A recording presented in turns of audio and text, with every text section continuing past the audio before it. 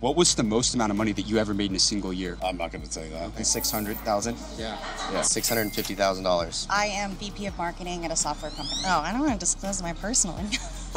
So I'm an entrepreneur, and we spend money, we make money. 600,000. We're going all around downtown Austin asking strangers the most amount of money that they've ever made in a single year. Stay tuned. Excuse me, sir. Yeah. Question for you. Yeah. My brother and my friend and I, we started a channel at the University of Texas that we grew to 1.4 million followers. We're just asking people a few questions on the best piece of advice that they would tell the younger generation of kids coming out of school, starting out in the real world. Saw you wanted to know if you want to do a quick interview with us. Just ask you a few questions on some of your advice. What was the most amount of money that you ever made in a single year? So I'm an entrepreneur, and we spend money, we make money. 600,000. In what industry did you ultimately pursue a career in? Neurotechnology. I'm in the business of getting people off psychiatric medication and using frequencies and digital frequency patterns to restore mental health, or what we call just general health, so that life on life's terms is a pleasure rather than a struggle. So if you were to go back to when you started your first business, what is the number one thing that you would tell yourself? Be careful financially. Don't borrow money, and if you do borrow money, be very, very careful. The biggest mistake I ever made was letting banks lend me money. Always fund it yourself as best you can. Friends and family, raise the money through all the platforms that are available now, but don't borrow the money from the banks because you will regret it. What has been your secret to scaling your business throughout your career? So I actually tell my team, because I actually am CEO of a public company and I run my own business. And I tell everybody, you have your vertical managers, they sit on top and they bark and they give orders. And then you have your horizontal managers where we all sit at the table and we work together. And only in a critical moment do I basically pull rank and make a final decision. So the most important part of running a business, scaling a business, is surround yourself with a team of professionals or aspiring professionals or like-minded individuals in the vision, and come together and share that vision and listen. We don't listen to people anymore. We're ready for a fight. We're ready to get in the corner and go after it. And we should never bring that into a business. What company are you the CEO of right now? Nexalin Technology. We trade on NASDAQ. We stimulate the brain with frequencies that have been shown through science and through FDA approval to normalize issues in the brain normally associated with mood disorders, mental health struggles. Thank you so much for your time. I really appreciate great. that. Good for you Thank guys. you so much, Hey. sir. Question for you. We started a channel that we grew to 1.4 million followers. Just asking people a few quick questions on the advice they would tell the younger generation. Actually, I'm just, I'm late meeting somebody. No worries, Sorry sir. about No worries. that. Have a good night. Can't win them all. We'll go get this next one. Come on. So I think something that's super funny about Hard Knocks that not many people see is we go for interviews everywhere. It doesn't matter if you're at the ice cream shop at 9 o'clock at night, you could be at the convenience store, it's everywhere. I mean, we're gonna be in line getting some ice cream, we're getting some food, and a guy decked out in a suit, Rolex on. You just hear James, the famous words from James. Excuse me, sir, what's the best piece of advice you tell your younger self? You can't go anywhere without us. You can't go anywhere. Can't go anywhere, we're always filming, we're always shooting our shot. What industry did you ultimately pursue a career in? I am VP of marketing at a software company. How can someone really break into the tech industry in today's world? Take on as many opportunities as you can. So when I started a lot of different startups. I had opportunities with large companies. I found a lot of my colleagues were kind of pigeonholed into one specific role. By staying in startups, I got to touch a lot of different areas. I did have a lot of 1 to 2 year runs at smaller companies, but I learned so much. It let me grow faster than I think I would have if I just took a really comfortable, high-paying job at the beginning. And what was the most amount of money that you ever made in a single year? Oh, I don't want to disclose my personal income. It's up to you. It's up to you. I mean, high six figures, really high six figures, yeah. What do you think is more important? What you know or who you know? Who you know, 100%. How have you been able to connect, build those relationships? First and foremost, you have to have really healthy relationships in the role that you're in, because those ultimately will get you additional roles later on. And always just remember that you are a brand. So if you're just out having a good time, you don't know who you're going to meet. And those could turn into really great opportunities. And I hate to admit this, but I've ended up with more business contacts than dates through online dating. So you never know. Wow. So we always ask people, is it who you know or what you know? What's your take on that? Here's my best networking advice for anyone out there, and this is someone that I preach. I think who you know is very important, right? You get your foot in the door, you surround yourself with millionaires and billionaires, people that are 10 steps ahead of you. But once you're in those circles, you have to find a way to provide value for them, so that way you can stay in contact with those people, that you can stay establishing and continuing those relationships. If you don't bring anything to the table and you don't have any skill sets or anything to offer that person, you can't connect them with other people, then you're just a fucking waste man. I think he nails it right on the head. It's a perfect mix of both, but if you can't provide value, why do they want to connect you with other people, and why do they want to connect with you? What industry did you ultimately pursue a career in? I've been in medical for 26 years. I own my own business. Yeah. And what was the most amount of money that you ever made in a single year? I'm not going to say that. Okay. My last question,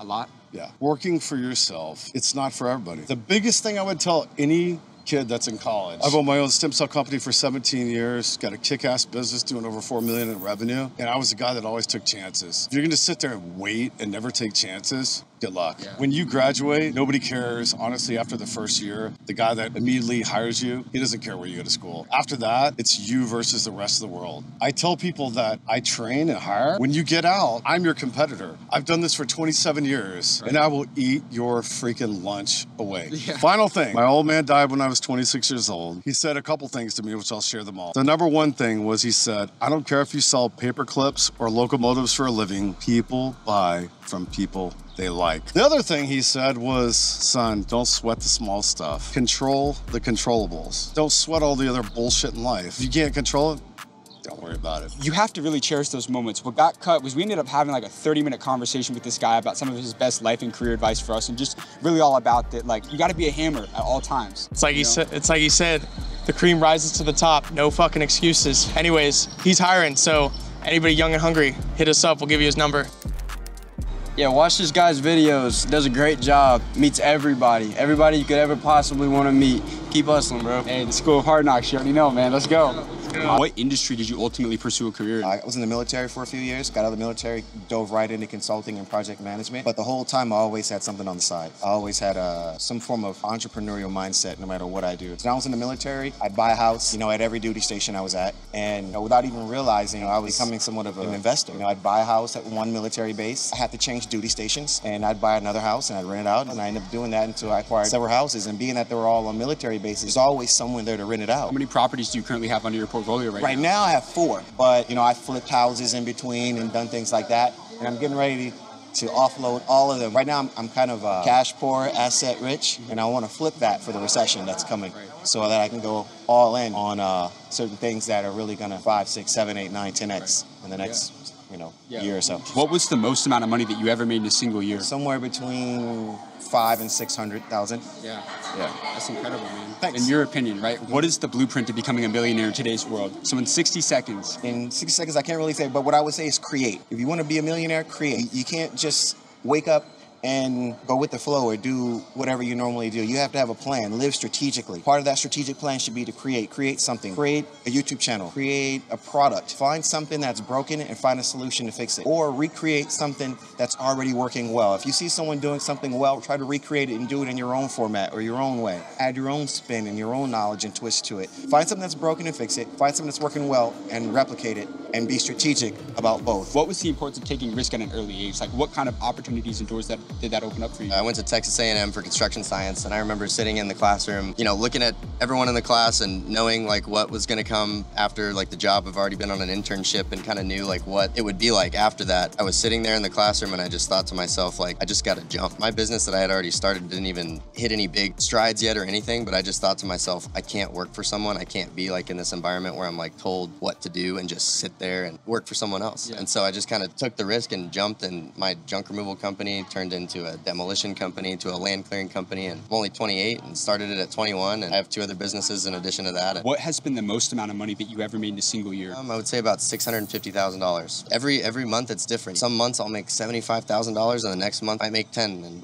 you never know. That's one of the things too, is like this all the time. So you're 28 years old. Yeah. What has been your blueprint to becoming a millionaire in today's world? Leverage real estate and maybe get a line of credit to even purchase it, or if you can get your hands on an asset like that, I think that's probably one of the most important things to do at an early age, because it'll just keep on appreciating over time, and it'll help you with your credit as you're paying that off, and then maybe you can get renters or whatever, and at least you have an asset regardless of whatever happens. Your business fails, whatever, you have something. Even if you get your parents to help you get your first house, I think a piece of real estate is key. Second, I would say have a plan and think about where you want to end up and just work backwards from there. If I want to build pools and it takes all of these different mechanical, electrical, plumbing, gunite, shotcrete, concrete, this, that, who does these things? Where are they at? How good are they? There's a lot of different pieces to the puzzle, but just starting at the end, working your way toward where you are now can help you build a plan. What industry did you ultimately pursue a career in? Lucky I was in law enforcement. I was with the Los Angeles Police Department for about 30 years. And what was the most amount of money that you ever made in a single year?